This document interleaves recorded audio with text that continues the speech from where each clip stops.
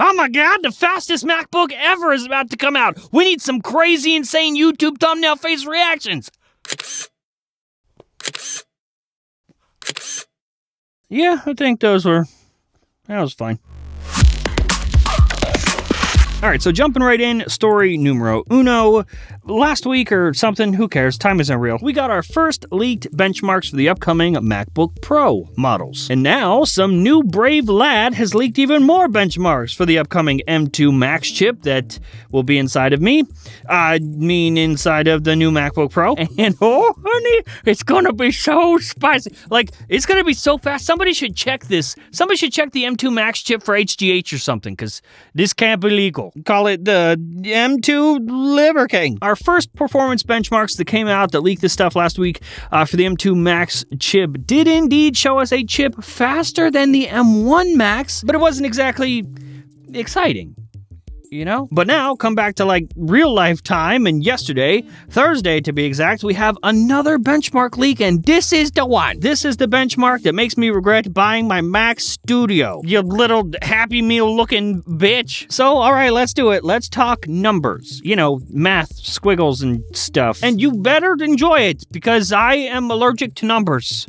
That's why we never talk about benchmarks on this show, because they're scary but this is different. For context, the M1 Max benchmarks were hitting at about 1,746 for single core and 12,154 for multi-core, which is good. That's not bad. That's respectable. Okay, here's the current leaked benchmark for the M2 Max, which for a single core is 2,027. And for a multi-core score, 14,888 if you aren't a math wizard. That's a 22% increase in speed. That is a lot, is how I would calculate that. You can quote me. Now see, these are numbers to be excited about. Somehow Apple just keeps making their Apple Silicon more silicon-y, and it's insane. Call me a fanboy, whatever you want, but I genuinely think Apple introducing the M1, introducing Apple Silicon for the first time, will go down as a major historical event. Like the Berlin Wall coming down, or Subway coming out with the $5 footlong. And these leaks are perfect timing to get people hyped for the next 14 and 16-inch MacBook Pro models, and yep, those are coming out kinda soonly. Last time Mark Gurman came out of his Gurm hole. like when the groundhog has to come out and check for his shadow. Oh, I just now got the joke. I don't write the scripts, so I get to laugh with you. Anyway, last time Gurman came out of his Gurm hole, he foretold of an early 2023 launch. So, you know, get ready for that. This is fine, really. I like my Mac Studio anyway. I'm not excited about the MacBook Pro. I like the fact that the Mac Studio is a box. And it just is a box. Just does box stuff. Doesn't have a keyboard, doesn't have a trackpad, doesn't have a screen. It's just a box. Oh boy, love boxes. I want that MacBook Pro. Wait! Wait! I know you usually skip this part, but don't today. Don't skip it today. Just you sit and wait. This isn't a sponsor. We don't have a sponsor today. Everybody chill. Instead, check out our Discord server. Since I'm not using Twitter anymore, I'm going to be using Discord, like a lot. That is where you can get actual updates from me and the rest of the FPT team, like Bern and Ian. I'm going to try to stop in like once a day to talk with all of you. You don't have to like pay or anything. Just go to discord.gg/FPT, link in the description, then join the community, and hopefully I'll see you there. And no promises, but I do hear Tim Cook is going to be there. So, you might want to go and... Alrighty, tidy, welcome back. So, last stuff for the day, story numero uno is a bit odd. A little bit of spicy drama, a little bit of news, but not really news, because it's like, it's weird. Let me explain. So, you know the Pixel Fold that we leaked about a month ago? Yeah, that's the one. What if I told you that it leaked again? But this time, right, it leaked with less information, involved a sketchy website, some sketchy practices, and then everyone called it news. Yes, this is something that has occurred. OnLeaks, a reputable leaker who is a big fan of Jon Prosser and Front Page Tech, as you can see, he just dropped his version of the Pixel Fold renders, and they look very familiar. And we joke, but to Steve's credit, these were likely based off of actual CAD files of the Pixel Fold, whereas ours were based off of literally having to look at the thing in pictures and videos and having to recreate it from scratch. Seriously, I'm pretty sure Ian's fingers are still bleeding. But yeah, Steve's are based on CADs, which means that they are likely more accurate when it comes to actual dimensions down to the centimeter or whatever you measure phones with.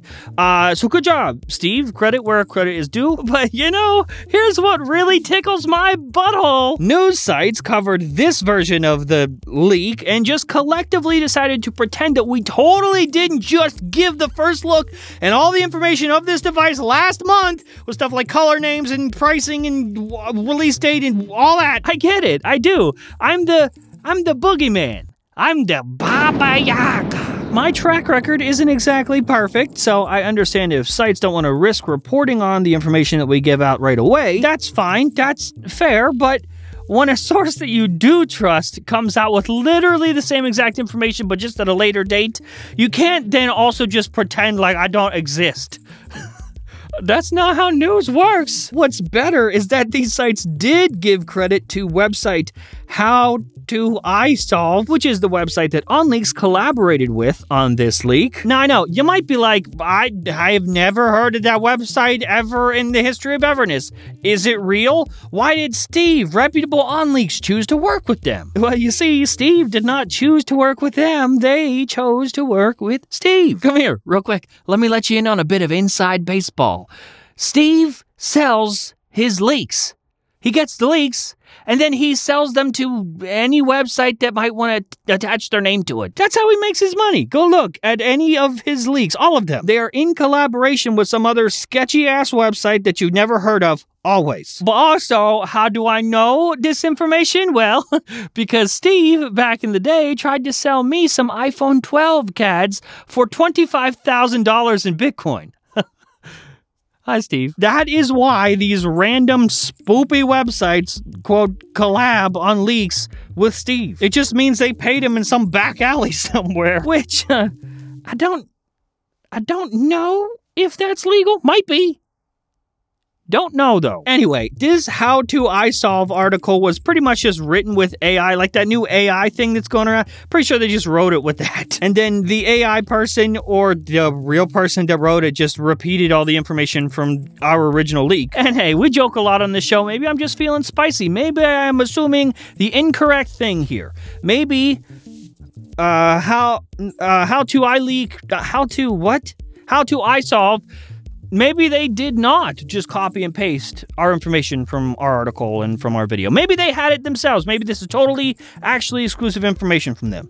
Maybe. Jon Prosser says, hey, here's the Pixel Fold. Here's what it looks like. Here's the price and release date.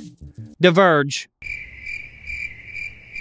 I love how-tos, or How To I Solve, or whatever. Hey, here's what it looks like. Here's the price and the release date. The Verge. Hey, did you know that this is the Pixel Fold? And it's coming out in May of 2023? And for $17.99, so says that website.